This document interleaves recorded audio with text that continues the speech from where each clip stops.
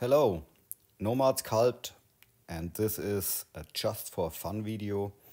It's a riddle, but it's very useful if you understand the workflow, then you can use it for many other things, but it's complex. So the riddle is how to place this icosahedron on the top of the pyramid exactly on this mesh position here in the center of the triangle and aligned to the fuse so that it's correct orientated, so like this. So you can try it for yourself. It's a nice exercise. So, and there is much about here the pivot thing and the matrix baking and and many other nice things. You can try it yourself and press pause, or you can watch the video. So I start now. Okay, I delete everything but the plane, so it stays here. So let's start with the icosahedron. So I bring in this primitive and I change the post subdivision a little bit, maybe to this. I validate this object, and here in the material settings I turn off smooth shading so I can see it a little bit better. So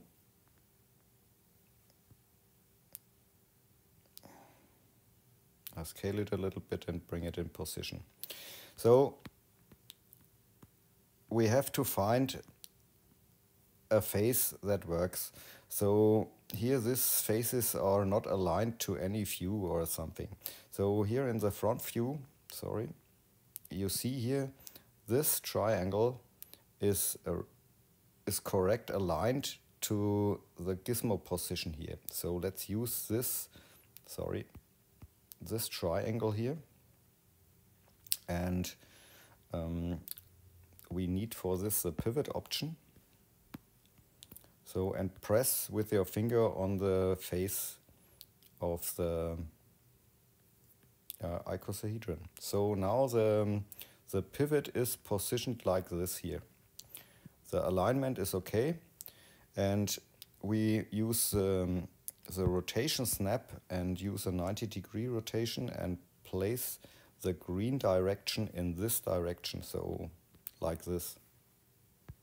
Now let's leave the pivot option. Now let's use the transform tool here, and you see here now this green small arrow, and now pick this one and place it on the plane. So now the orientation is aligned to the plane, so this is nice. And here in the gizmo settings here you see here an option to bake this position. So bake it. So the next thing is, here I use now the solo view. Our pivot is now on this position here. So we need the exact position on this triangle here in the middle. So let's use the mask, and left side turns symmetry off and use the unmasking option. So now unmask 3 points here and turn the gizmo on. So now you see the gizmo is now on this position here. So I leave now the solo view. And let's test it if it works here with a gizmo matrix. Here's the option to move origin.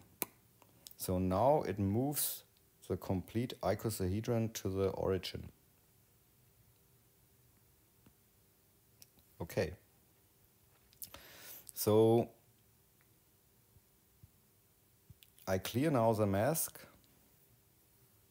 activate the gizmo, So now the actual gizmo is on the old position, not on the mask position.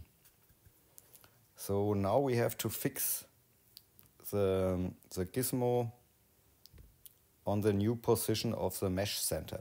So in the pivot option here is now the reset option to the center and to the bottom. Now the pivot is exactly in the world center and in the center of the triangle. So now let's bake this position. Baking, everything is 0. So let's test it.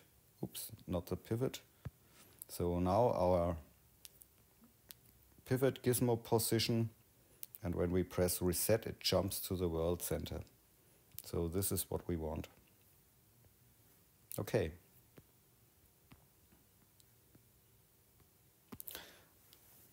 Now we need the pyramid. So let's add a cone. So for the cone we can change the pivot position to the bottom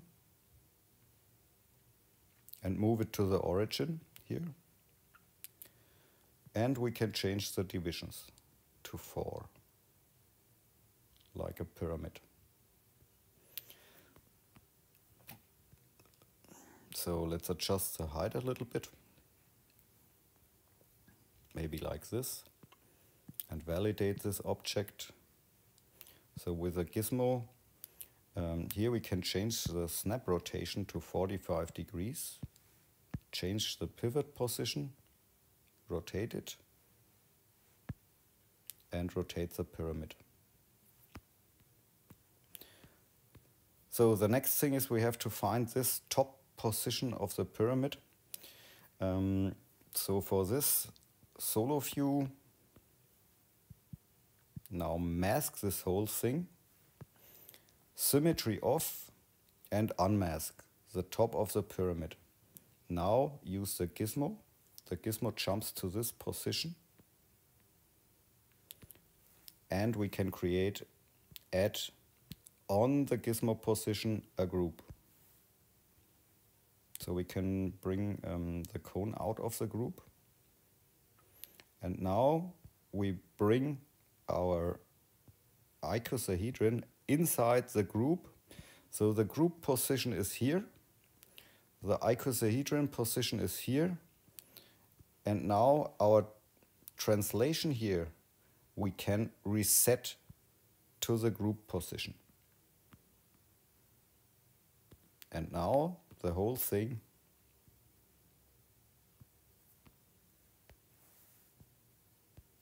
is exactly centered on the top of the pyramid.